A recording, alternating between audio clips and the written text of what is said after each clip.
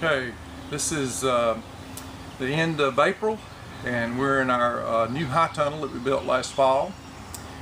This is a 30 by 70 foot high tunnel, and we've grown carrots and lettuce and spinach in here through the winter.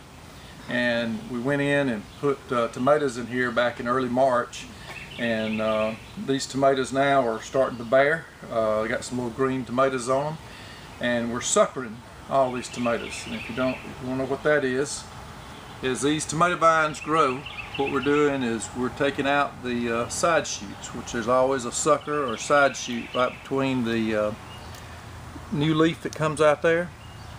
Here's your bloom, there's your leaf, and then the little side shoots or suckers are coming out at the axis between the leaf and the stem there. And when they're small, you can just pinch them right off. So we're leaving the head, the top, we're training it to go around the string we've got here. We've also used a clip right here to help hold it up, and we're snapping out or cutting out all these suckers or side shoots, so there'll be one stem that'll continually go up these strings.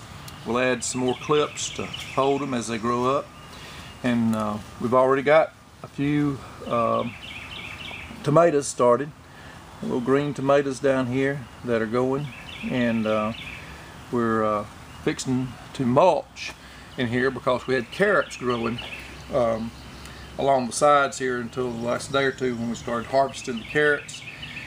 Now we'll do a little weeding and mulch these real good, and they'll be watered with drip irrigation, and hopefully in a few weeks we'll have these tomatoes up head high on these strings, and just one plant with two vines going up the string here.